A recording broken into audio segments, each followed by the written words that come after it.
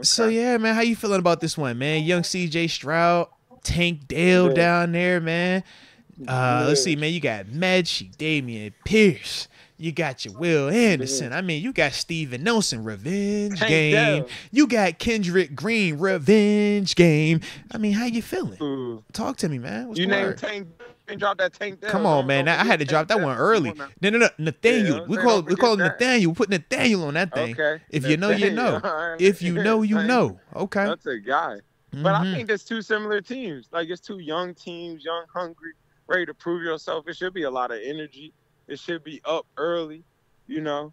I think Houston just coming off of a big win. They started to kind of grow together. They're finding themselves.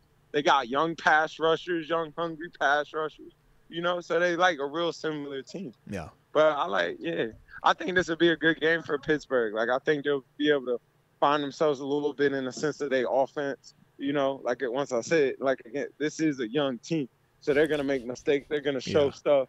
They disguises and all probably won't be as tight quite yet. Because no matter what, whether they were there with him before, it's a new team. You know what I mean? You're learning a new system. You're trying to find comfortable where you can disguise, where you can come down, different stuff like that. So I think it'll be good for Kenny. Like I think it won't be as what I mean, disruptive in Mm-hmm. terms of like figuring out what they're in. Yeah, Figuring out you're where to gonna attack know them. pre-snap. It's different between knowing Yeah, pre-snap versus figuring it out post-snap.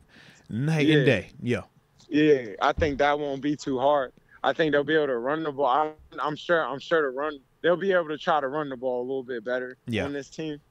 I think they got some runs that's starting to click. Like I said, they them powers and really getting downhill runs. Mm-hmm. So I think this will be a good game for Pittsburgh. Like I think this should be a good. This is a good matchup.